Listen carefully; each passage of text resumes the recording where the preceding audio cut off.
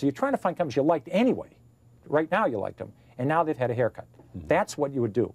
Not a stock that went from overpriced to fairly priced. Something that was fairly priced at the start of this exercise, and then had a very, a 5-for-4 sale.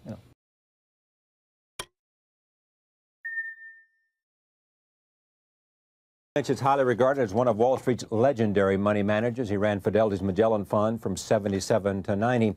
At the end of his 13-year helm, it was up over 2,700% and had become the world's largest mutual fund. He remains on the board of trustees at the Fidelity Group and is vice chairman of Fidelity Management and Research.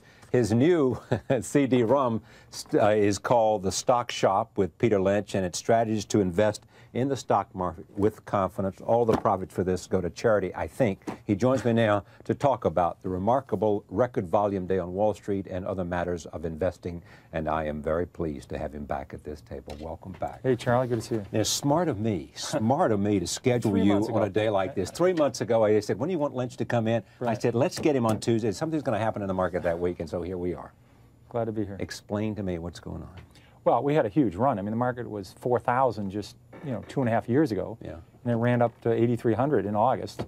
And like any big rally, sometimes it backs off. I mean, it's healthy. In fact, I'd rather gone down 1,000 points than gone to 12,000. If you look at Japan, Japan went from 5,000 to 15,000 on their Dow, and it was fairly priced at 15,000 on earnings and everything else. Then it went to 40,000, and that caused 7 years of inflated real estate, people overspending. And basically, they've been in a recession for 5 or 6 years because their market went up too high. I mean, if the market goes up too high, if the market goes too high, you're discounting earnings 7, 8, 10 years out. There's a relationship. So everything is overpriced. Yeah, and that doesn't help anything. The market since World War II has sold between 10 times earnings and 20 times earnings. If you look at the Dow Jones or the S&P 500, if you add up all the companies and take the earnings, you say there's a relationship. And it follows. McDonald's earnings have been terrific the last 30 years, and the stock's been terrific. There's a direct relationship. So the earnings of the S&P 500 have been between this range of 10 and 20.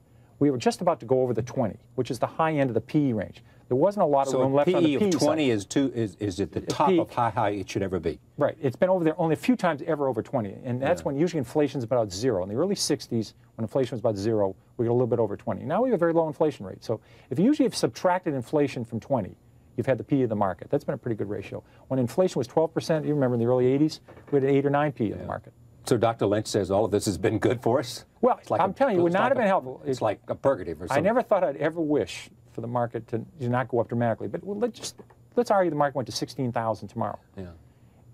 Basically, there's earnings behind companies. Okay, but I'm not arguing that. I know that's true. And that would be crazy. And stock market price ought to be dictated by earnings and earnings performance and future earnings potential. That's right. That's right. I got that. Even I got that. Right. Now, let's just take this for me. Sure. Was the decline yesterday, in a sense, it let off some of this overvaluation. The market was even overvalued at where it was, and by letting it off, then we got